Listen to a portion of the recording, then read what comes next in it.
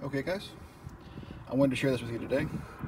This is a whole bunch of wire that I got out of some automotive wire harnesses over the last couple of years. I got quite a lot. I didn't weigh it, but it's quite a few pounds here. But this stuff is so thin gauged that there's actually more plastic than there is copper in them. And it is a nightmare to actually try to strip this down and turn it into something meltable. You can put it in a crucible just like this, but it yields at least half as much, half ash, half copper, and it's a pain to just get it all out. So this is how I strip this wire easily and efficiently. Put it in a cardboard box, and then I put them in someplace safe. In this case, this is actually an old charcoal grill. And then what we do,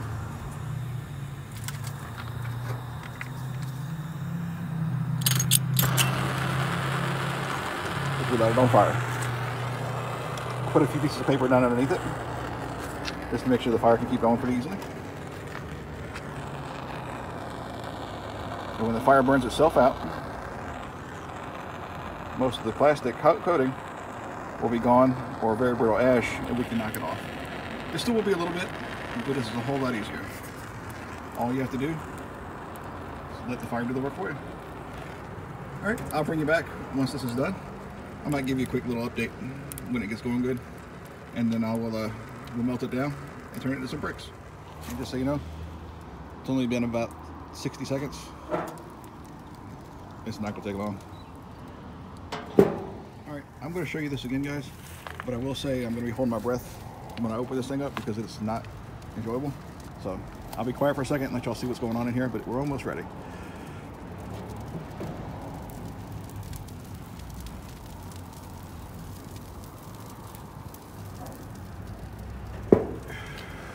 Yep. And the copper and the plastic does make some pretty colors in here too on the flames. So I do like that. But yeah, it won't be too much longer. You can tell everything on there is pretty much ash and copper, so that's what we're looking for. Last step. Tap them. Ash comes off. Copper's left behind. Easy stuff.